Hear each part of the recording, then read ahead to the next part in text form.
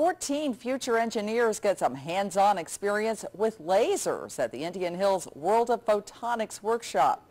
For a few hours, the kids aged 4th through 6th grade got to set up, operate, and dismantle different types of laser optics machines in 6 labs. We asked the kids what they've learned and what they enjoyed about lasers. I think my favorite part so far has been getting to see the lasers in the laser light show.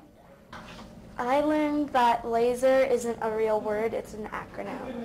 I had fun today because we built the lights, and if you do something, the lights will go dark, very bright. I really wanted to learn about lasers.